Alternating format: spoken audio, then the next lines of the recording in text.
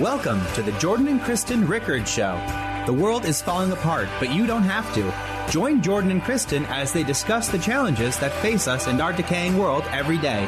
God has a plan for you to have victory and to be a light in the darkness. As the Bible says, those who are wise will shine like the brightness of the heavens, and those who lead many to righteousness like the stars forever and ever. Now, here's Jordan and Kristen.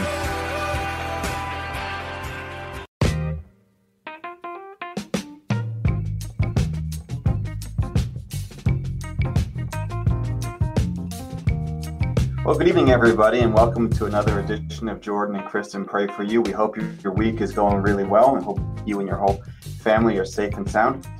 Kristen's going to pray for you guys in just a moment. We've got a bunch of prayer requests we're going to get to, as always. But first, I just want to talk to you about having a healthy discontentment, which is kind of a weird topic, right? We tend to think of being discontented as a bad thing. In fact, the word itself means you're dissatisfied with something. But the truth is, discontentment can be a good thing or a bad thing. It's bad when we're not grateful for what we've been given. Being thankful is actually so important to God that it's a condition of prayer. The Bible says, enter his gates with thanksgiving, enter his courts with praise. So if you even want to address God and have your prayers heard, you have to do it with a spirit of thankfulness.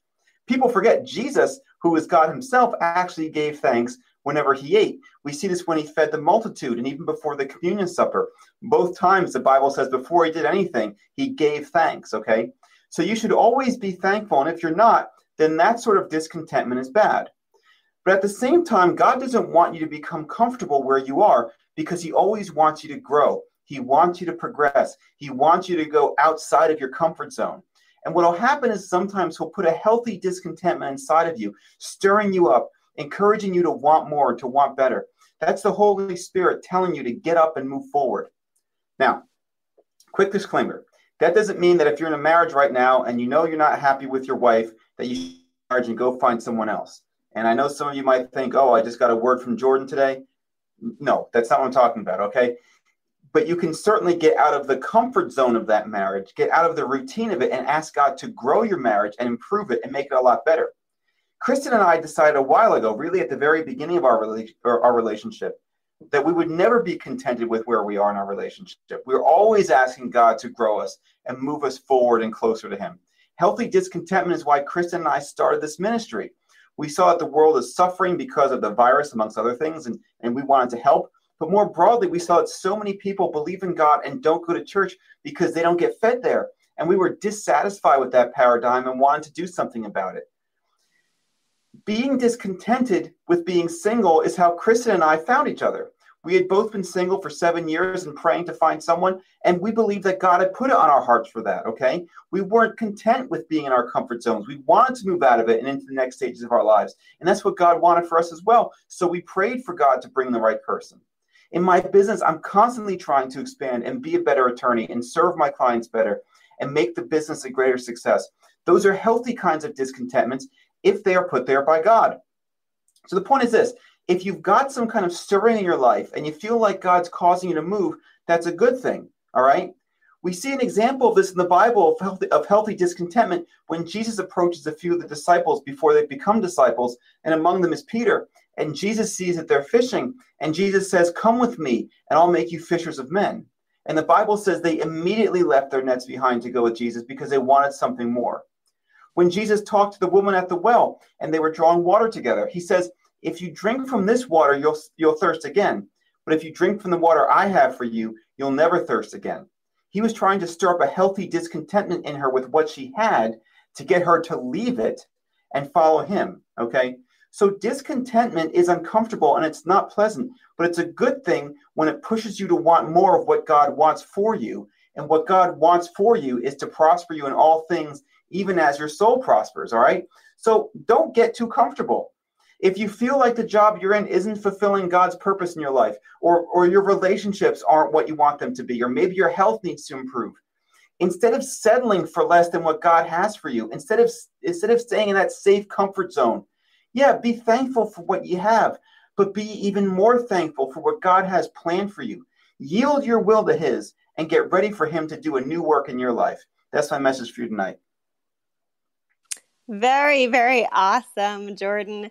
You know, I was thinking about how we talked about the other night how neither one of us or nobody listening is perfect, and how much easier life would be if we just had that attitude of, I'm in a place of healthy discontent, not whining and, God, why are you doing this? And then his will is blocked by the noise, and realizing that stirring is actually causing, God wants us to move forward and wants us to feel that stirring. Yeah. So having the stirring is not wrong, but sometimes we just whine instead, and then we just go around in circles until God's like, I'm waiting over here.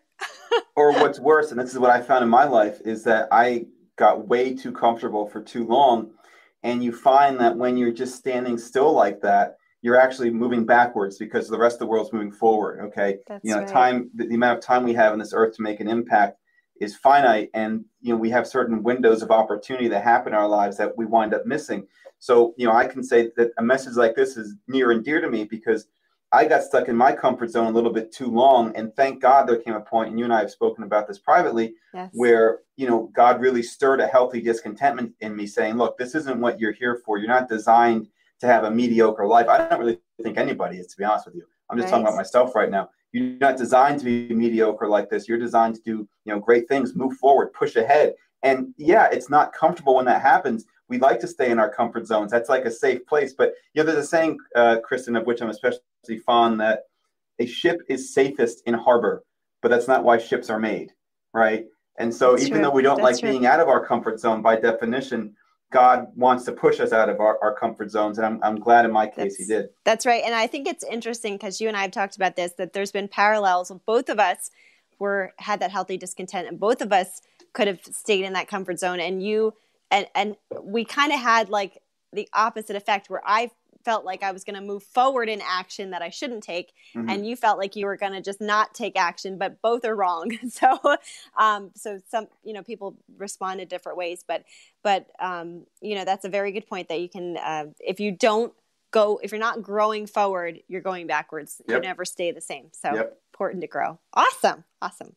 So, okay. So let's pray now and see what the Lord's word that he has for us tonight. Lord, I thank you, God, that you are such an amazing God. There is no other God.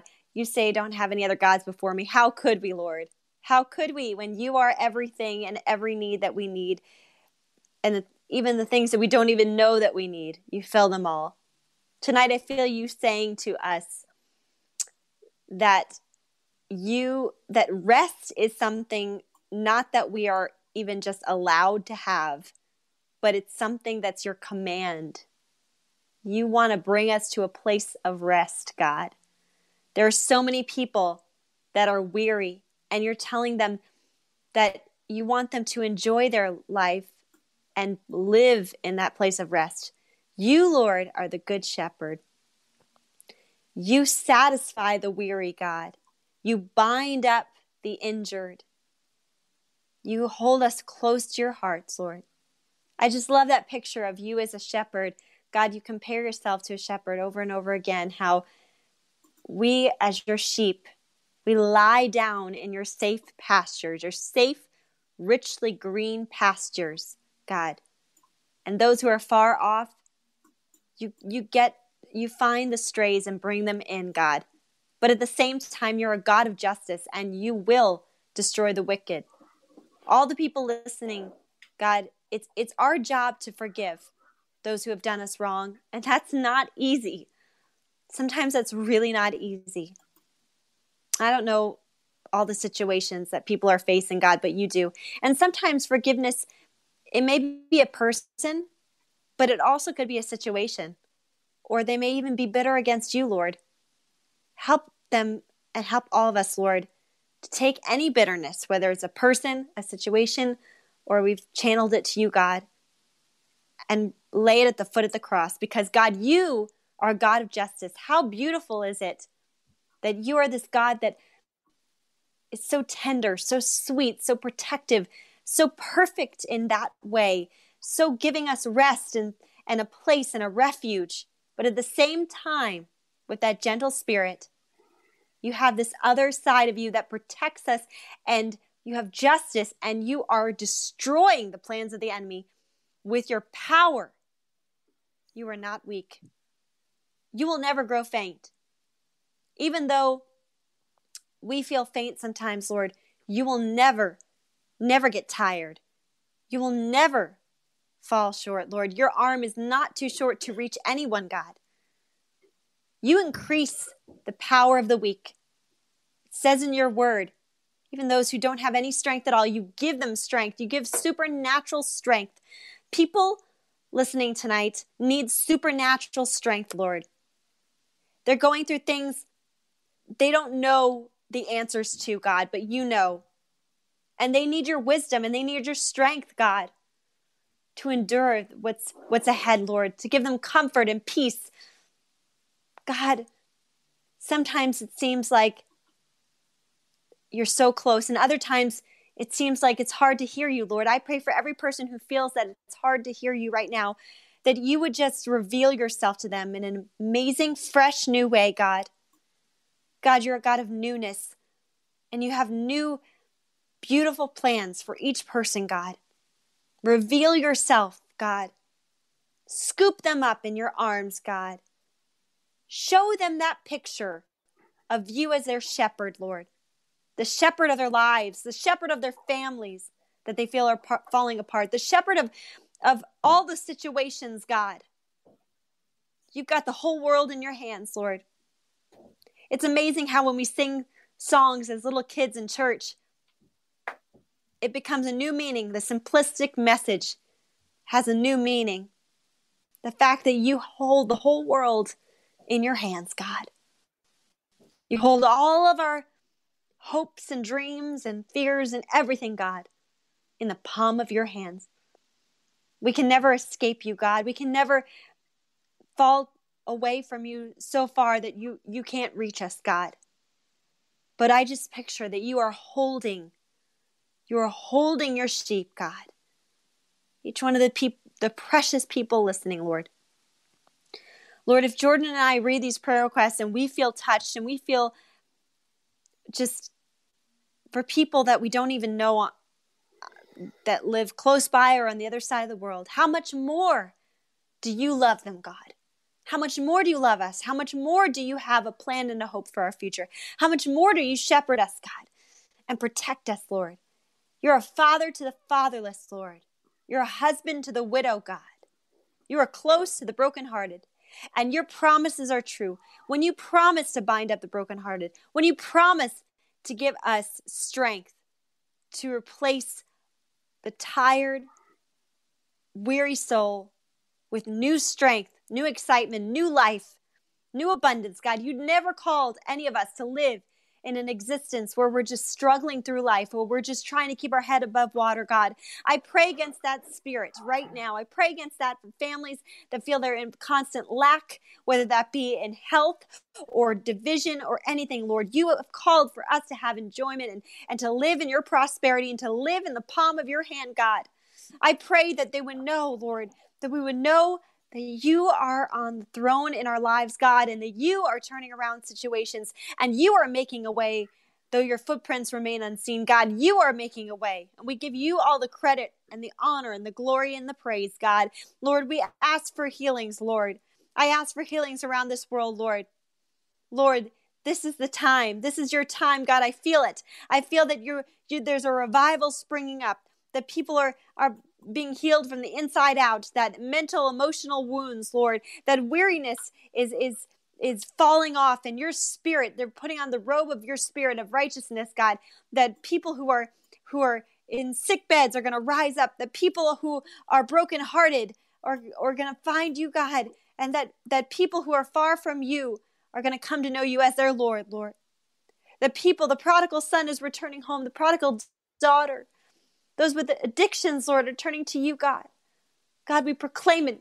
We proclaim that you are over this earth, Lord. This whole entire earth, Lord.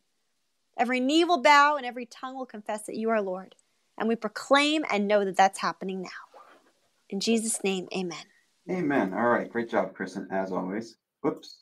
Where'd Kristen go? I know, but there you are. Okay. Got you back up. All right, so let's do our specific prayer requests. We get more prayer requests than we can get to verbally tonight, but we put a bunch of them down on the bottom of the screen. We ask that everybody please join in agreement with these.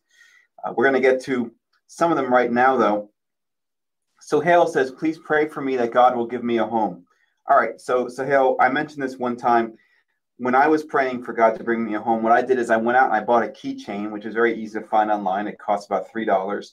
And on the keychain, there's a shape of a house on it. So it's like a home keychain. And the idea is whenever I pick my keys up, I can look at that house and say, God, thank you that you're going to put my house key on this keychain. All right. And so I recommend you do something very similar to that. Now, last time, by the way, somebody sent in a prayer request about a home. I pulled out my keychain, and what it looked like on video, because it was in my pocket, it looked like I was putting my hand down my pants. Okay. I was not putting my hand down my pants. It's just the way it looked. And I was sitting on the couch at Kristen's house. And that's just, I was wearing jeans and the jeans were a little tight. And so I had to angle myself. But I was just going to my pocket. So I'm not going to make that mistake again. Just trust me when I'm telling you about the keychain, okay? But seriously, get something like that and just thank God, or get a picture of the house you want. And just, I'm not in the name it and claim it thing. I'm not saying God's going to give you that exact house. But what I am saying is you need to just start to focus on it and thank God for giving you a home every day, okay? All right. Peter, and I read this one in our inbox, said, could use some prayer for sure. I'm in a really dark place right now, mentally and emotionally. Well, God calls us to be a light in this world, Peter. And so when you're in darkness right now, you're in a place that God doesn't want you to be. He wants to pull you out of that. The Bible talks about there being an actual spirit of heaviness. And I feel like that's really what's characterizing your life right now. So first of all, Peter, we're going to agree with you in Jesus' name that God pulls you out of that darkness, whatever it is. If it's a spiritual warfare, we pray victory over it. If you're just going through a bad stretch in your life, or I don't know, something's wrong with your family, your job, or something like that, we pray God remedies it. We just pray that you grab his hand and walk with him. I think, was it Micah 6:8 that says, seek justice, love mercy, and always walk humbly with God. And so my prayer for you tonight, Peter, is that you walk humbly with God, that you reach out to him. I know he'll reach out to you. And if you stick around with us to the end of the episode, Kristen's going to lead us in the call to salvation. If you haven't prayed it yet, I recommend that you do it so that you can be part of the kingdom. And if you have done it, I recommend you pray it anyway, because it never hurts to recommit yourself. So, Peter, if you want to stay in touch with us, you're certainly welcome to do that. If you want to be more specific in your prayer requests, we'll be happy to pray more specifically for you. But for now, please know that God, we're asking you to be with Peter, and not just be with him, but to lead him out of this darkness in Jesus' name. Yes. And more than that, actually, I pray that God, you make Peter a light in dark places that other people have in their lives. David says, pray for me and my family to have a safe life. My sugar level control is off. Okay. Well, that's something actually I've had experience with, because as Kristen knows, I've had a couple times we've had blood sugar problems. And so first of all, David, we pray for that. We pray that God just normalizes that in you. If you haven't seen a doctor about it, I recommend you do that as well. We always believe in seeing doctors for medical conditions, of course. But Father God, I pray that, David, if this is a diabetes situation, then we pray that, God, you cure that. If it's hypoglycemia, we pray that you cure that situation, God, and just bring him out of that and give him total victory in Jesus' name. Yes. And David, I would say also, don't hold on to it. Don't let it become part of you. Be ready to release that thing. Like, I don't accept that I have a blood sugar problem. I don't. It's in the past, but I also know that God regulates my blood and that I have the blood of Christ running through me. And whenever we have these health problems, I always recommend people take communion, break the bread, drink the blood, and all that sort of thing. And really just invite Jesus, put his body into yours. Gloria says, please pray for me for God to give me a special gift for my birthday. This is a long prayer. The synopsis of it is basically this. It looks like she posted bond for her sister, and her sister skipped bail or something like that, and now she's being held accountable for it. So God, we pray that whole situation is fixed. We pray that either this debt is forgiven, or that she somehow, that you provide the funds for her to pay it. But it's obviously stressing her out. And so, God, we pray that you just give her victory over this situation in Jesus' name. Yes. Balza says, pray for my son in Dubai who's suffering from the coronavirus. Please pray to God. Well, God, we know that you have victory over the coronavirus. So we pray for for Val's son, and we pray for everybody suffering from it, and we pray for everybody being targeted by the enemy for destruction with it right now. People who haven't even been infected yet. Yes. Father God, we pray total health, safety, and healing for all of them. Even for my father, who continues to work as a dentist, only seeing 1 or 2 patients here and there, but it still, exposes him potentially. But God, we know that you're better than any safety mask or anything like that. And while certainly we're all encouraged to exercise good hygiene and listen to the authorities on this issue and things like that, God, we also know that you are our protector. I'm reminded, I think, was it not Paul, Kristen, who was actually bitten by a poisonous snake, and the snake fell off of him and died? So, that was a cool Father God, story. we pray that when any of us, if the coronavirus should come into contact with any of us, we rebuke it. But if it should come into contact, we pray that it dies on contact. In Jesus' name.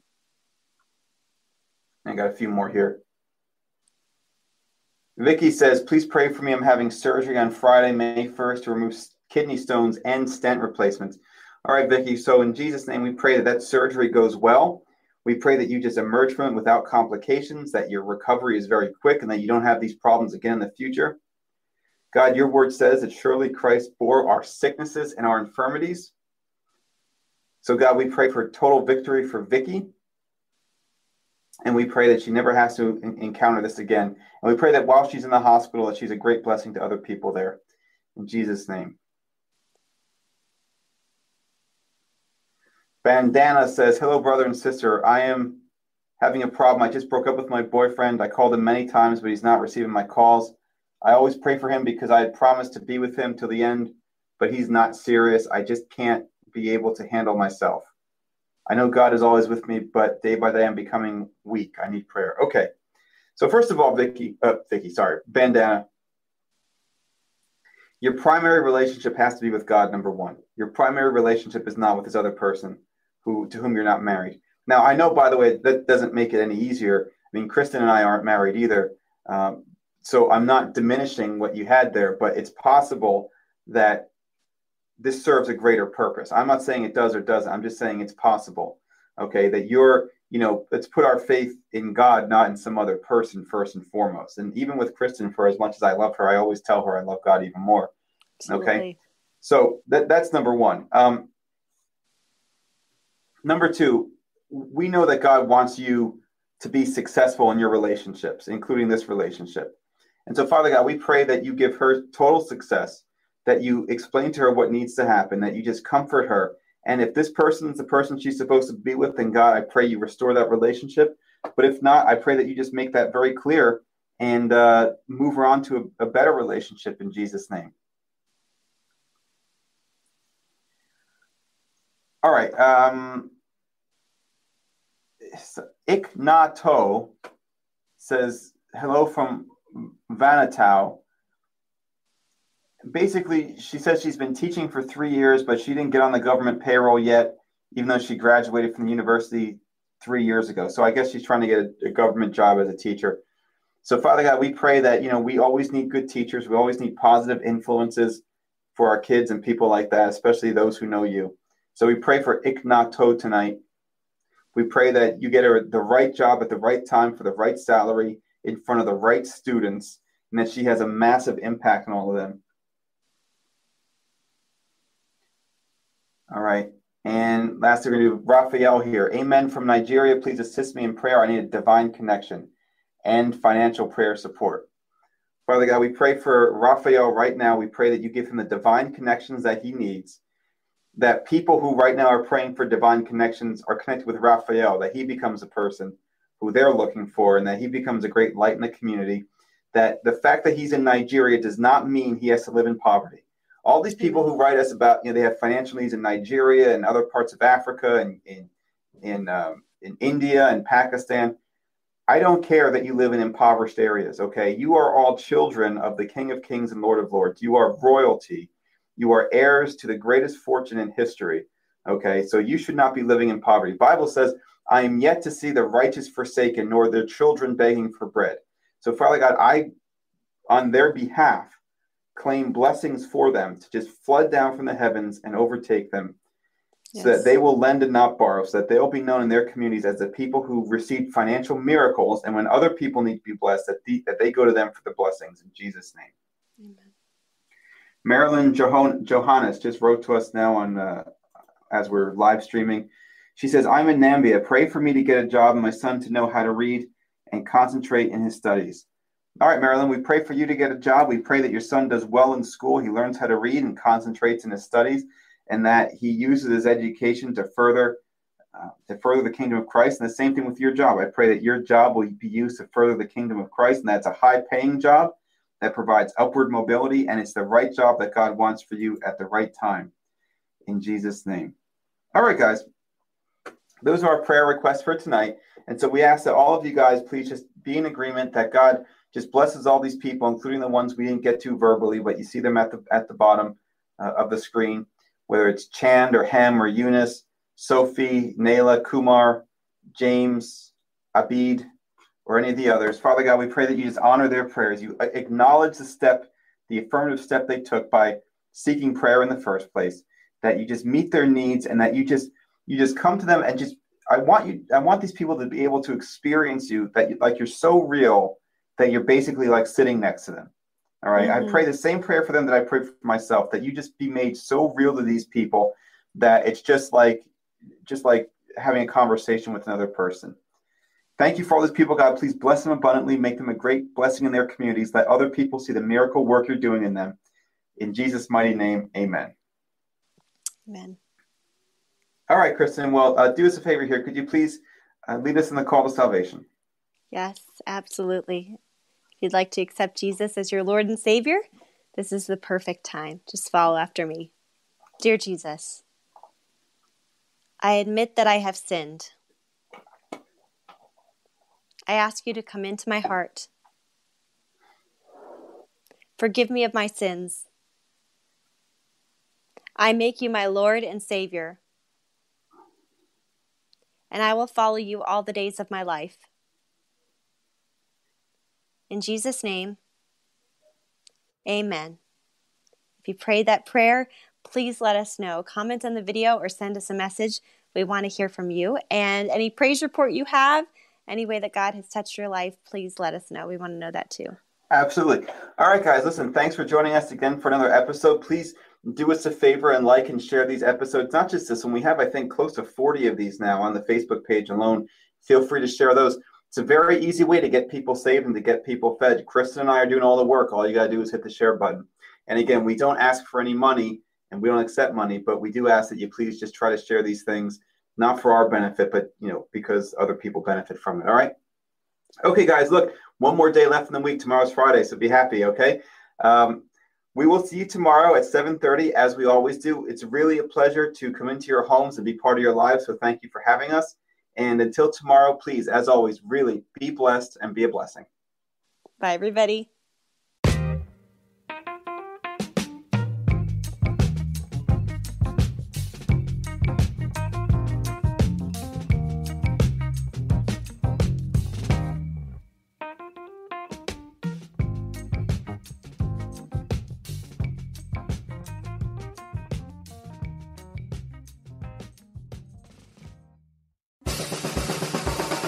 Thank you for joining us. Don't forget to follow Jordan and Kristen Ministries on Facebook, YouTube, and iTunes. And remember to tune in next week and every week on Tuesdays at 8:45 on WMCA The Mission, AM 570 and FM 102.3.